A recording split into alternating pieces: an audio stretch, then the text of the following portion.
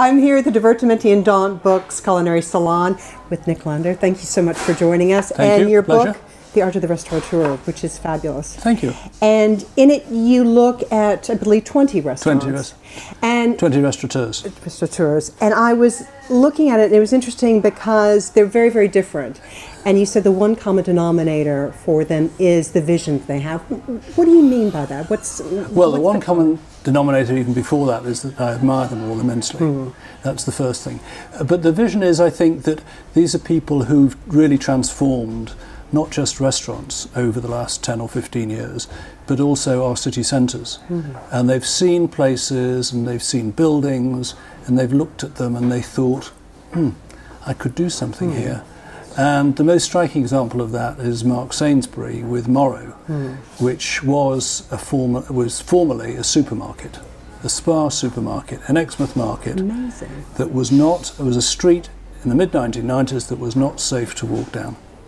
And they took a risk and they opened up there, and it has now got something like 15 restaurants and cafes down it, a bookshop, another bookshop, and it's just, you know, on everybody's list of places to go in London, you know, and it started all from that very bold decision. It's interesting because there have been lots of books that look at chefs or what happens in the kitchen, but you're looking at what happens in the front of the house and the experience that's created for customers who come in, and that kind of certain alchemy that occurs. And you seem to have a real passion for that, and a real love for that art that they bring to it. Well, thank you. That's partly because I was a restaurateur. It's partly because our son is a restaurateur, so there must be something in the genes, but it is the most exciting profession, and dealing not just with all kinds of people who walk through the door not actually sure of things like who they're going to meet or what name the booking is in or that kind of thing, to the many different reasons why they're in the restaurant in the first place, and then the whole question of the food and dealing with the chefs and keeping them happy, which is not easy. But there is this fundamental point that I think people feel that a restaurateur is there to look after his customers, whereas the best restaurateurs appreciate that actually they're there to look after their staff. And if they train their staff in the ideal that they have, then they will in turn look after all their customers, and everybody will be happy.